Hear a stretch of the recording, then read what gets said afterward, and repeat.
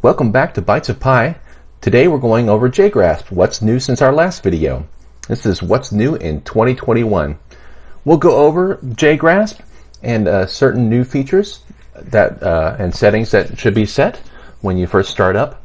We'll go over working with Java projects. We'll throw in a couple of tricks. And finally, we'll go into an in-depth run-through with the debug features, the key things that are useful. So let's get started. One of the cool things I like is this new look and feel theme. By default, it's usually metal, and this is very old, antiquated Windows look and feel.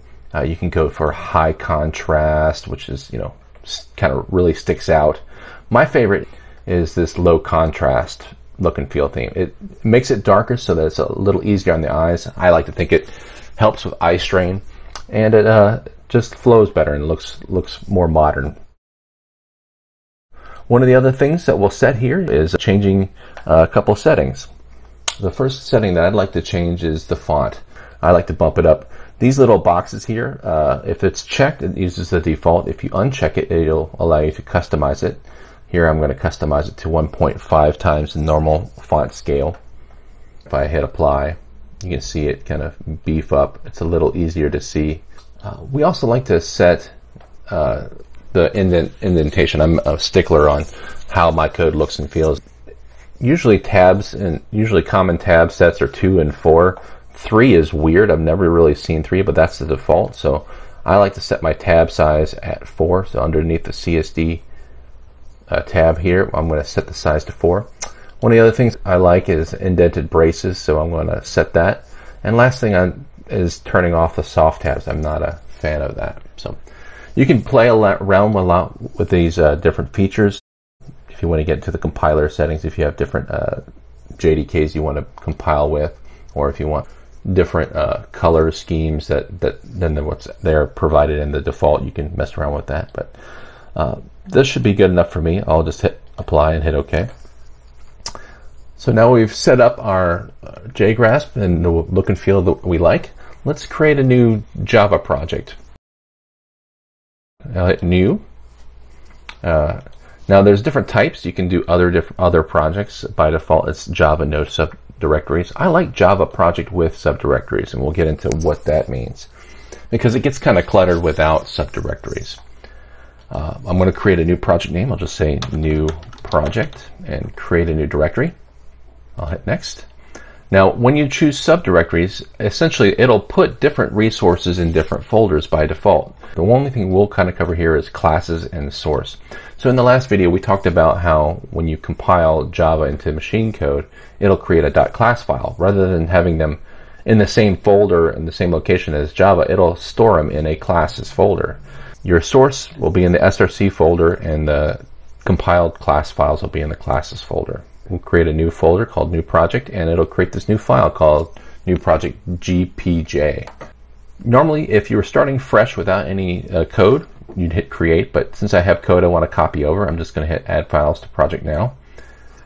And it'll give me the option to locate and find the Java files I want to include. So I created this sample project before, so I'm going to go into its source folder and import these 3 pre-made classes, so I don't have to do that. Now I have a choice of copying or moving or linking. I just want to copy it so that it just created a new copy of it, and then I'll hit done. So now in my new project, I'll go into here, I'll go into my new project and source. I have these 3 classes, the vehicle, car, and boat. Now that we've done this, what I'd like to do is go over a few tricks. One of the easiest tricks that I like in any IDE I look for right away is how do I comment and uncomment. So if I select a chunk of code, I can go into edit, comment and uncomment, Control/ and Control-Shift/. So if I want to comment out a chunk of code, this comes in really handy.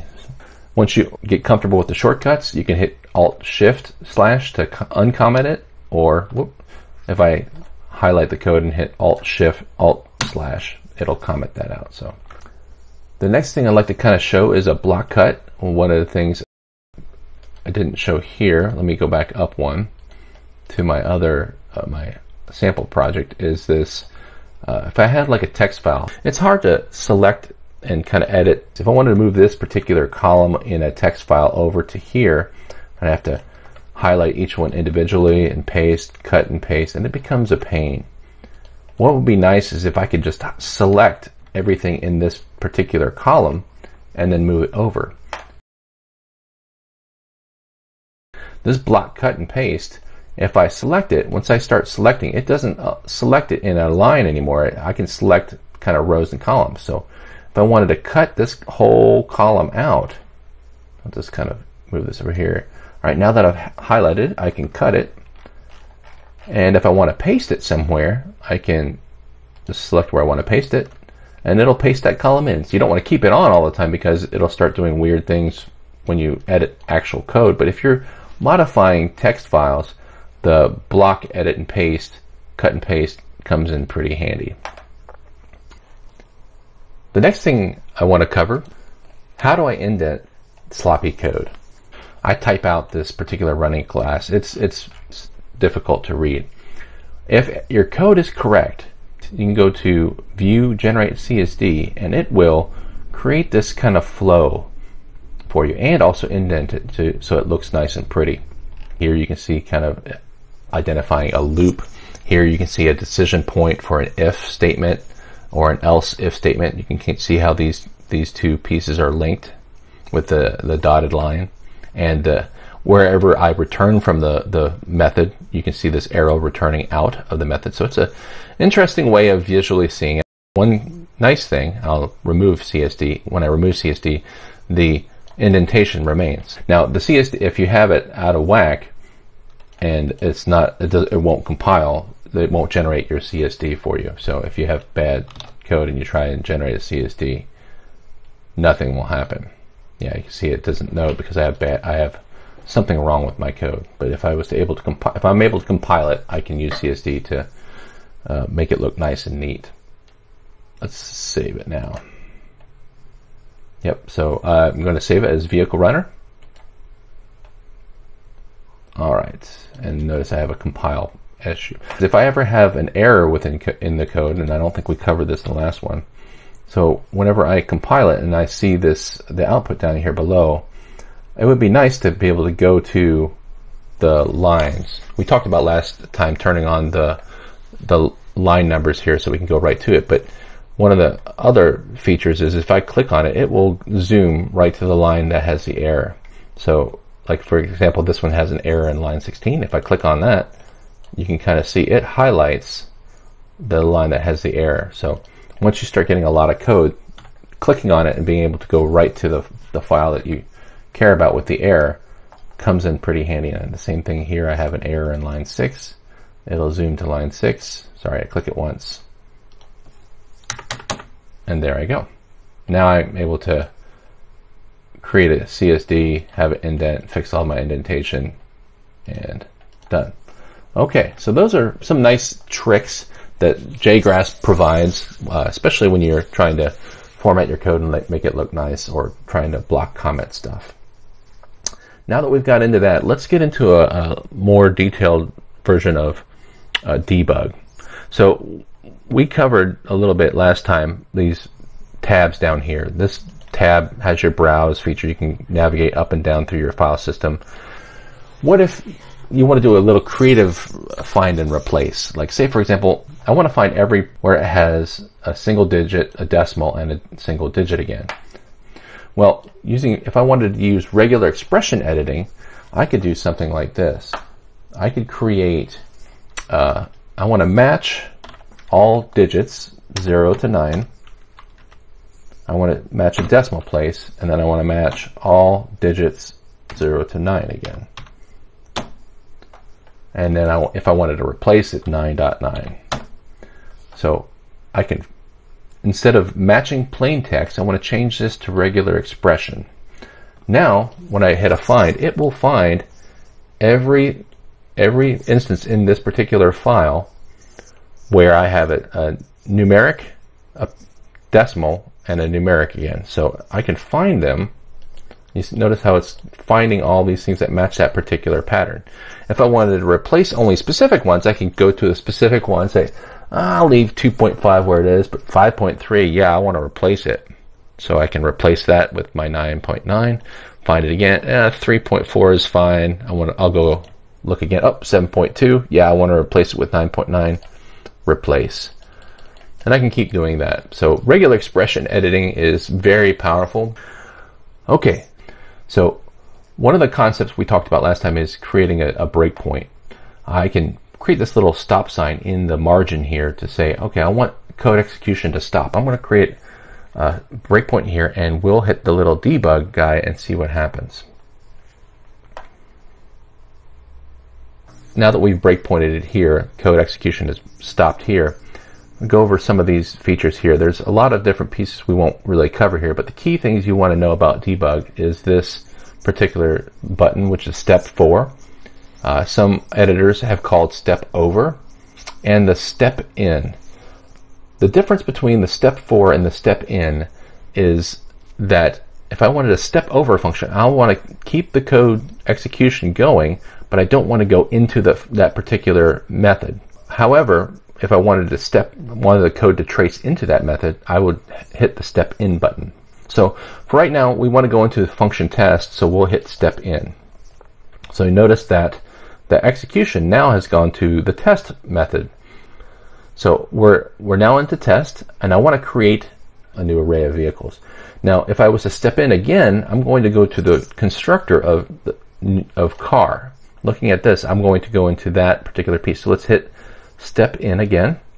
And now you notice that I'm no longer in my vehicle runner class.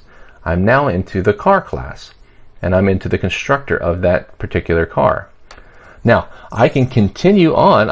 If I hit step in, I will go into the vehicles constructor here at the super. So if I hit step in, now I'm in the vehicles constructor. I'm going to step over, and I'm going to set the height and weight. I'm going to step out. I'm going to step over print car. Now, I could go into the set color method if I wanted to, but I'm not going to. I want to step over that. I don't really care about setting my color. So instead of hitting the step in, I'm going to hit the step 4 or step over. So I'll go to the end of the function. I won't actually dig into that set color function, and I'll exit out. So I'm back here to my test. I've created my new car. I'm going to step over so I don't have to go through creating a new boat. Now I'm into the loop. I'll step into this toString method. So once I step into the toString method, I'm here in the toString, and notice I'm at the vehicles toString method. If I want at any time to go back, I can see that the code execution stack has stopped here. Anything that's on the top, that's where your current code is resting. But if I wanted to go back a level and I wanted to see where I was at before, I can take a look at this variables and eval section over here. And this, at any point in time, you can always see what your current variables are at a certain point of execution code. So here at the toString method, if I look over here, I'm inside my vehicle, and I have a weight of 9.9, a height of 2.5, and a color of orange.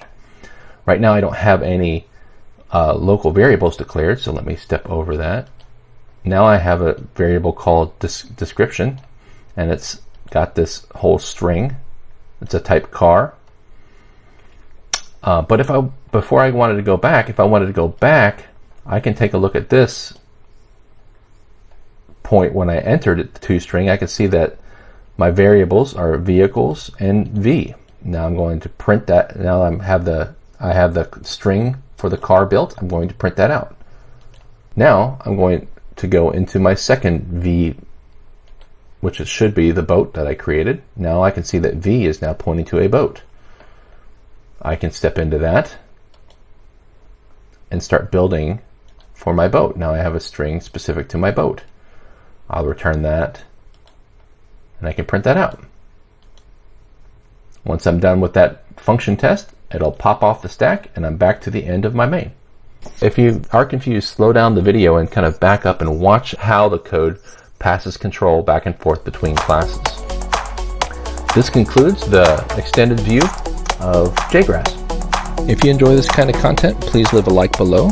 And if you enjoy this channel, please subscribe. Thanks for watching.